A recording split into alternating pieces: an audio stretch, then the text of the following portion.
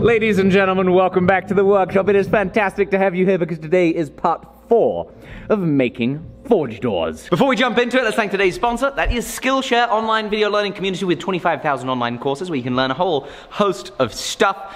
You're going to get 2 months of Skillshare Premium for free when you hit my link in the description. Thank you, Skillshare, for sponsoring this. Now, let's talk about the next steps with this. As you will have seen at the end of the last episode, we had a whole bunch of clamps hanging off it as counterweights because our motors are nowhere near powerful enough to lift the forge doors on their own, even with a snatch block. We are fortunate enough to have been given some lead, and so that is going to be what I was led to believe this would be a good counterweight. And so you're going to be able to get cracking now on the counterweights themselves. It's basically going to be a pipe in a pipe with the thing on it. Pipe in a pipe with the thing on it, that's exactly right. And then we're going to pour the lead into it. That's the plan. Trying not to get poisoned. While he works on that, I've come up with a design for our pedals. And I'm going to get cracking building them. I have these nice heavy duty momentary switches. And so essentially what it is that I'm going to need is a hole of this diameter to stick it up through, and then a plate that can be stepped on to actuate the pedal. Easy peasy.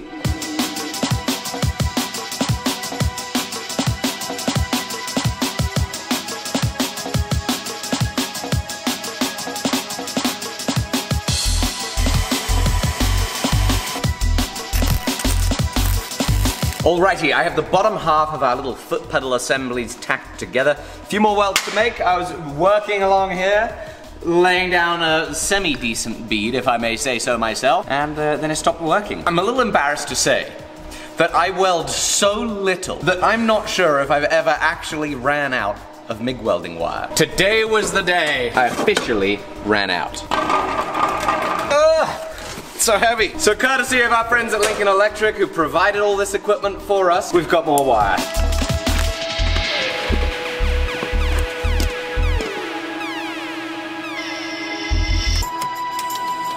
Ta-da! We're back in business.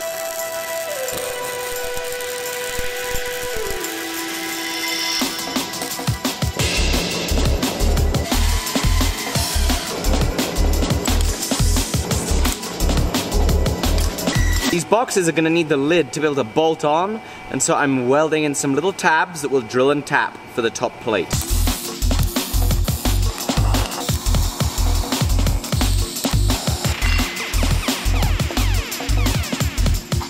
So I'm getting ready to drill some holes here. Once those holes are drilled, we're going to mark through onto these plates, drill and tap that, and then grind everything. While I've been working on this, here's what Will's been up to. So I've got my pieces cut, both pieces of pipe, the big pipe, the outside pipe, and the internal pipe. This is gonna sit over like that, and it'll get welded all the way around. So this void in here is what's gonna get filled up with lead. Right now I've just got a hole drilled in the bottom of this end cap for the cable to go through, and then I've just done a quick little tack weld on this to get the pipe in the right spot. I think it's in the right spot, so I'm gonna go ahead and MIG weld all of this together before we do a little bit of lead casting. Ah, phenomenal. Super good for your lungs. Yes. Probably. Death in a casting experience. Definitely. Yep. Guess where you might end up? Dead. In a cast kit.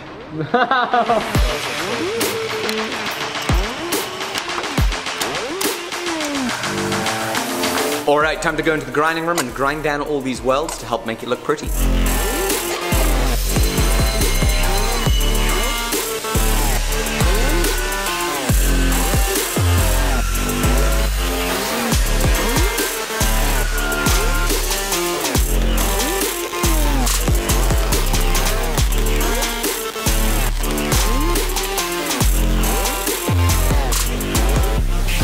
Time to pump these full of lead.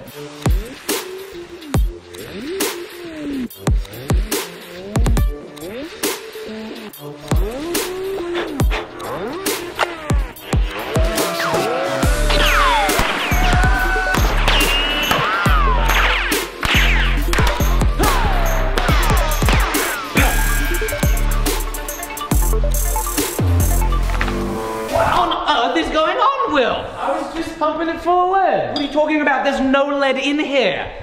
American lead.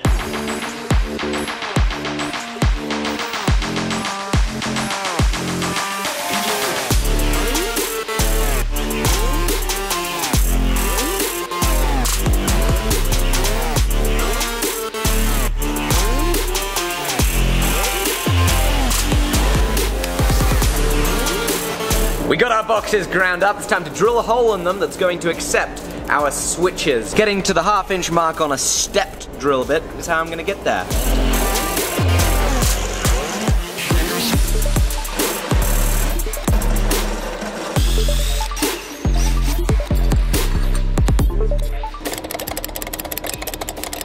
Will you quit playing with that? You're really pushing my buttons right now. Because the buttons are in the boxes! Okay, I'm gonna go ahead and put the wire in, see if this is an appropriate weight. We weighed it, it's right at about 9 pounds or so. So, might be a little bit on the light side. Okay, Will has the counterweight on, and oh my goodness, that looks incredible. Look at the speed of this thing. Isn't that perfect? That's awesome. This is a forge door. It works. That could not be better. Great job on those counterweights. Thank you. That's so good.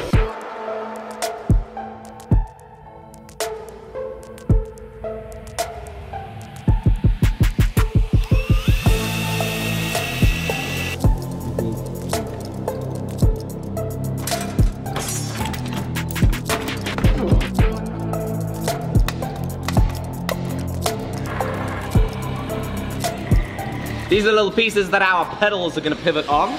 Gonna do some grinding. I dropped one. Now we're gonna do some grinding.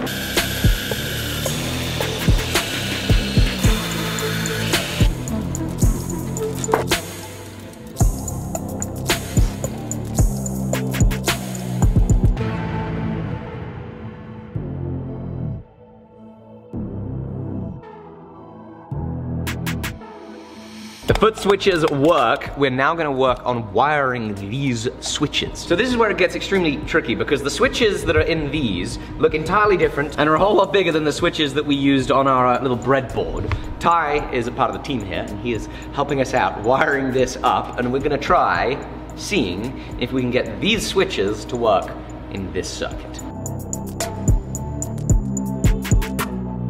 Okay, we're really struggling over here. We're just not getting that button to work like these buttons work. We're not quite sure how to wire it. So instead of doing it all down here and making a mess, we're going to wire up an Arduino with some simple code to just make an LED turn on when the button is pressed, and then work out how to wire the button to make that simple piece of code work, because that's the same type of code that we have to make this work. So fingers crossed this helps.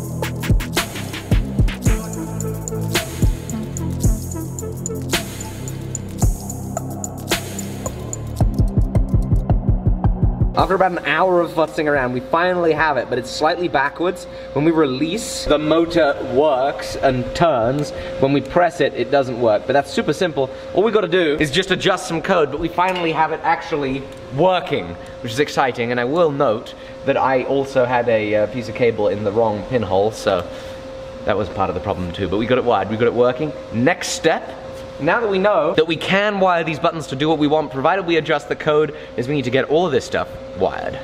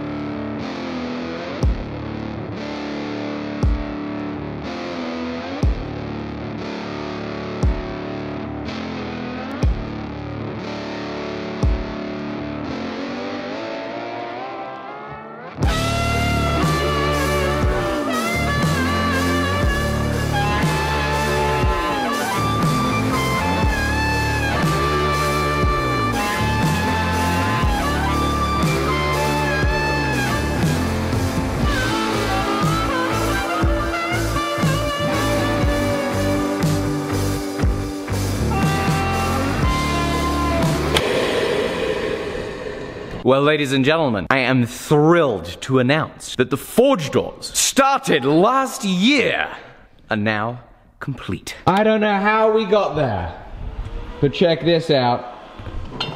That is a pair of the most beautiful forge doors I have ever seen. Controlled by an Arduino, controlled by custom-made foot pedals. These things are just glorious. We've got ourselves some beautiful counterweights. Here are the motors that power them. These things are just phenomenal. I'm ecstatic. I cannot believe it. We got to the point where we needed to paint, and I was shocked. This always seems to be how it goes in these projects. You know, you never know where that finish line is. It feels so far off. It feels so far in the distance and impossible to ever finish it. That's how I felt about this. I had no idea that we'd ever actually have forge doors completed. But here we are. All of a sudden, they're finished. There's still some things that we want to do to the wiring to adjust it. We still need to go ahead and adjust that code to get both the doors to work at the same time. Haven't got around to it, but we're thrilled because it's done. How excited are you, Will? So excited. We can finally forge things again. I know. We need to forge things. Oh my gosh. You know what we should forge, Alec? What's that? I don't know. There's so many things you can forge almost anything. Yeah. Maybe people should let us know what they want us to forge. Thank you guys so much for coming along with this journey, following along with this. We cannot wait to get started on some forging heavy project. As we end the video, I'd like to thank today's sponsor, which has been Skillshare. Skillshare is an online video learning community with over 25,000 online courses in everything imaginable, from business to marketing to photography, and even to learning about the hugely important piece of electronic equipment that we've been using, which is the Arduino. And you can learn about how to get started with Arduinos and learn about how capable they are by going to the online course called Introduction to Arduino Creating Interactive Projects. And you can watch along and learn. I was really excited to be able to use Skillshare to help learn how to make this project work. Be sure to start 2020 off right by learning a new skill from all the courses Skillshare has to offer. And I really hope that you guys go and get learning with Skillshare by hitting my link in the description below, because you're going to be getting 2 months of Skillshare Premium, which gives you access to all 25,000 of those courses for free. Skillshare Premium is usually just $10 a month. You can enjoy it for free for 2 months. Check them out. Thank you, Skillshare, for sponsoring the video. Thank you guys for coming along on this incredible journey. Cannot wait to see you soon. Bye-bye.